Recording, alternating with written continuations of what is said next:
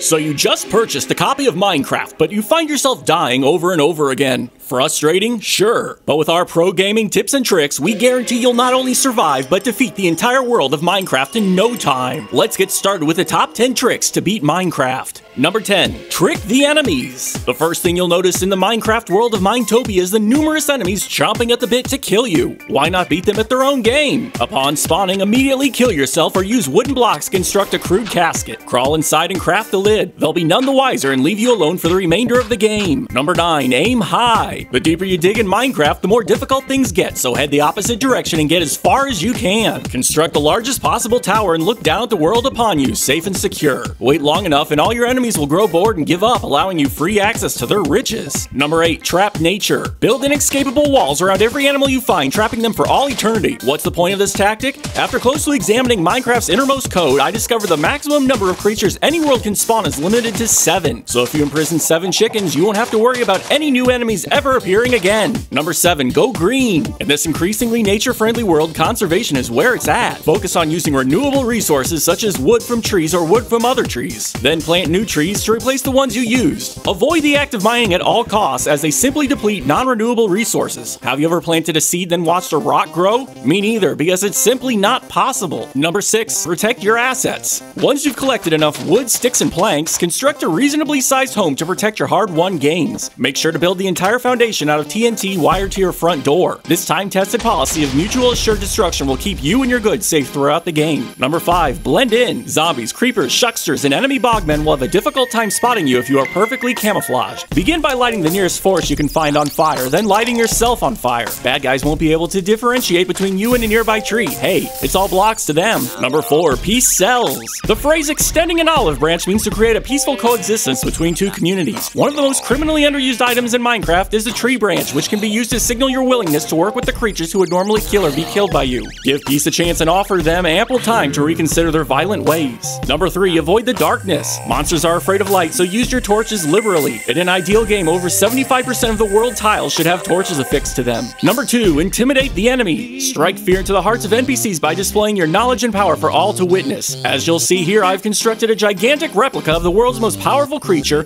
Goku, to stand guard over my home. Their life is not simply worth taking a key blast to the face. And number 1. Have fun. The ultimate goal of Minecraft is to simply enjoy yourself. Why not spend some time building fun projects such as a waterfall, a replica of the retirement home your grandmother resides in, the Starship Enterprise, all your favorite celebrity faces such as Sheldon from The Big Bang Theory or George W. Bush. Now get out there and beat that Minecraft. Thanks for watching our video and be sure to like and subscribe. Also tell 50 friends about it and make them watch it. Use force if necessary.